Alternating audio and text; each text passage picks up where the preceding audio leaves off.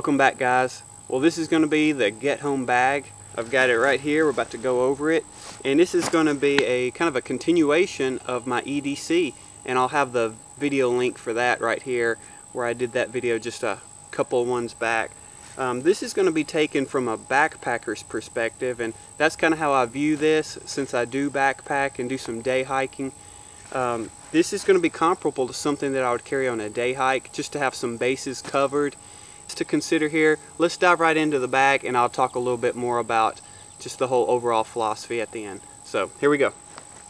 Okay, let's just go over and cover the small pocket first. On the outside, you'll notice here I have a couple of small nano carabiners, and I have the peanut lighter here from CountyCom. Crack right into this small pocket. Right off, you see we have a Streamlight micro stream flashlight, and this is useful just for getting right in here. And I know I have this one light right here first off on the left. Just a couple of pins. Here's a Sharpie marker and another pin. Nothing too special there. I have a small pair of waterproof binoculars here, and I actually have my some paracord there at the bottom of that pocket. And I like to keep this outer pocket pretty light if I need to add or take some items out. This is going to be kind of more of an organizational pocket.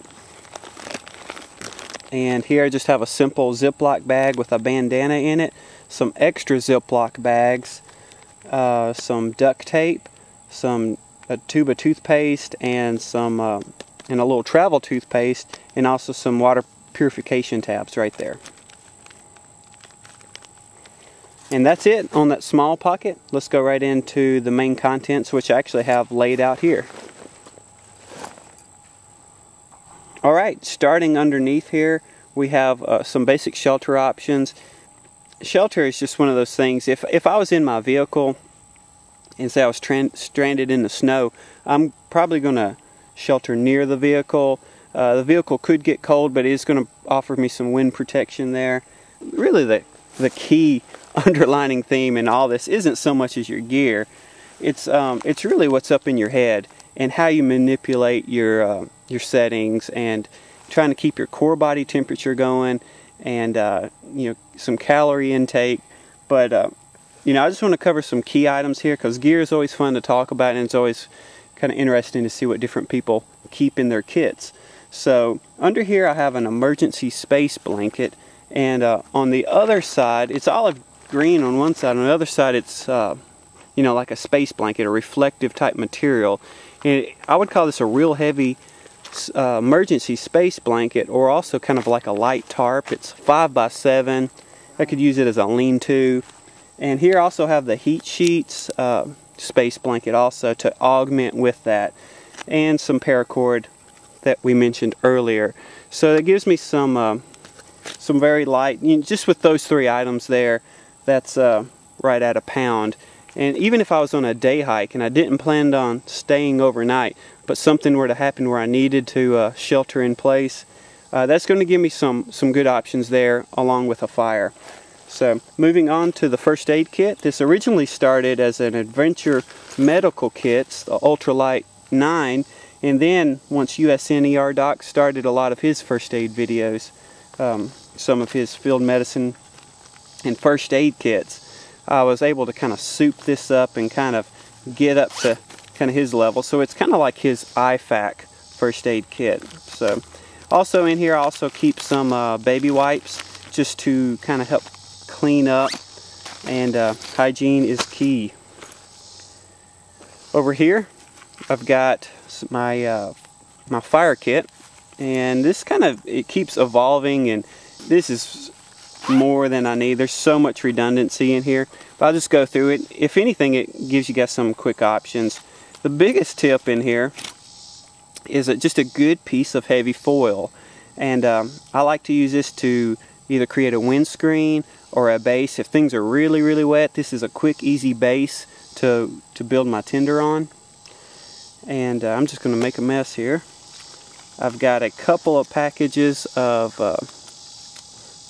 cotton balls and Vaseline to use as tinder.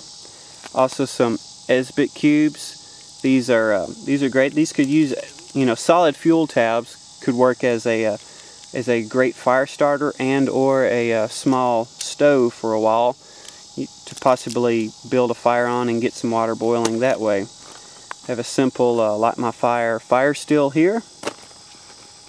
My go-to every time, always try it first, my Bic lighter. That's what I always go to first, just for speed. And then I have some waterproof, stormproof REI matches. I keep all those here in this bag, which is 99% waterproof anyhow. It's got a plastic membrane in there. If it were to get submerged and stay underwater, water would get in through the zipper area. But most of this is all waterproof anyways. Like these, the tender's already separated. So anyhow, moving on. Water bottle, water container. This is just a simple clean canteen, 27 ounce. I did a little mod on it with some high heat paint, and it did give me a 15% boost in performance. Over here, this is kind of a tool item, and I am huge on these little folding pruning saws. The Laplander's another one, a real popular one you see a lot of bushcraft guys going to. This is just a Corona one that I picked up at a local big box hardware store. It weighs like 6 ounces, and this saw, it cuts on the pull stroke. It slices through the wood like butter.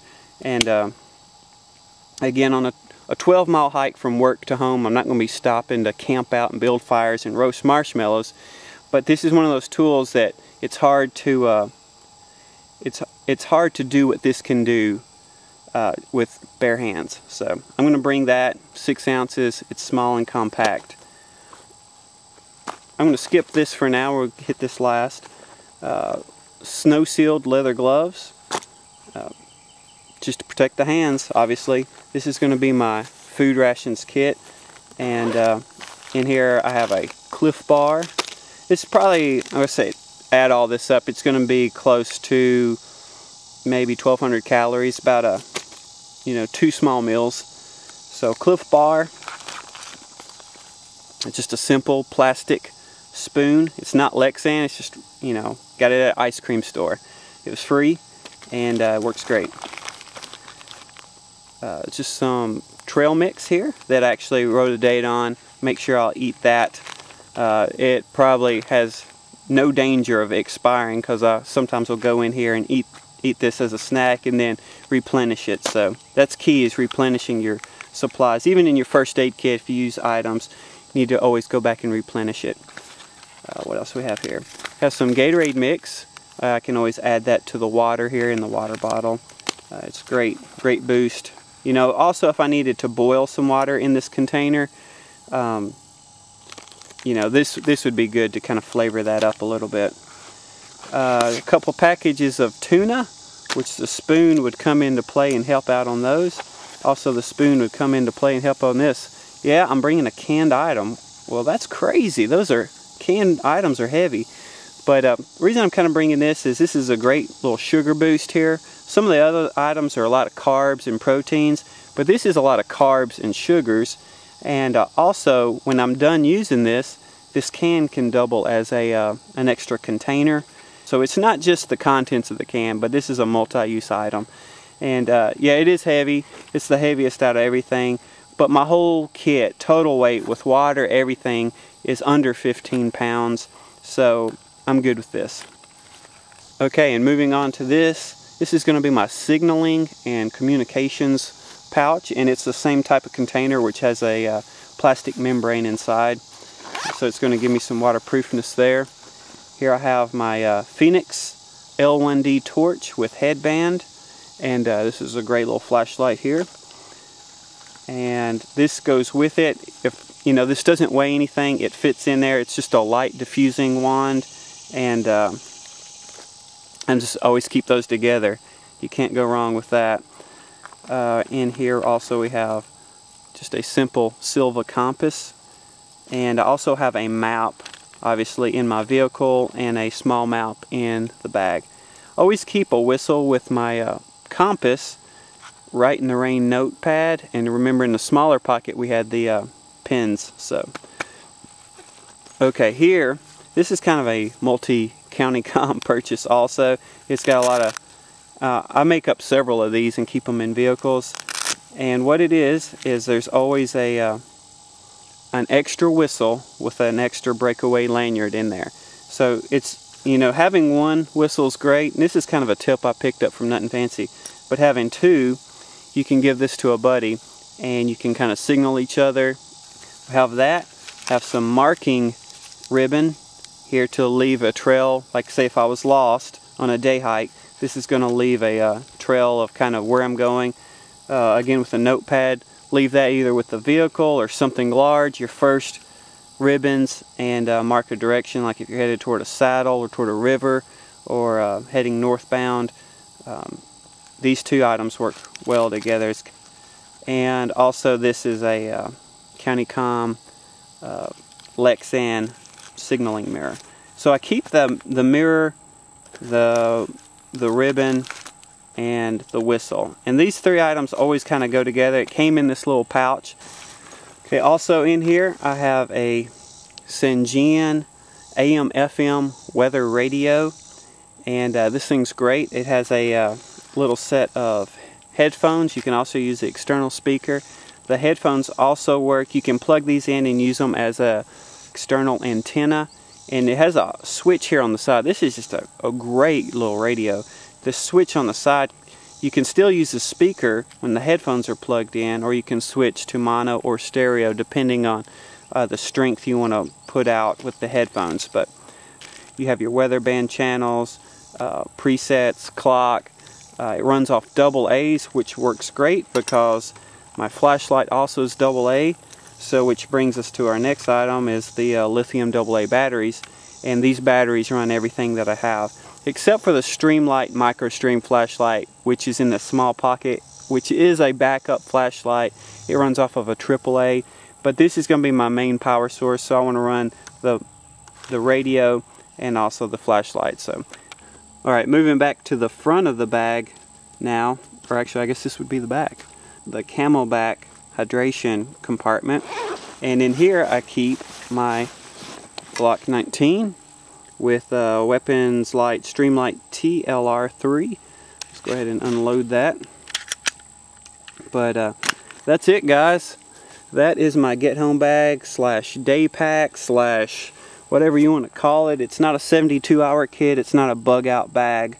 It's just a simple light pack that I use. These items here is just going to help me get to where I need to be, stay light, and cover some ground if I'm, say I'm broke down again and trying to need to get home, or if I get hurt in the woods and I can make some comfort here, build a quick shelter, wait for help. You guys kind of get the idea. This is what I keep close by. This is what I carry, and it's right under 15 pounds. It works for me. Feel free to comment. Appreciate the comments, and appreciate more than that y'all taking the time to watch this video, and take care.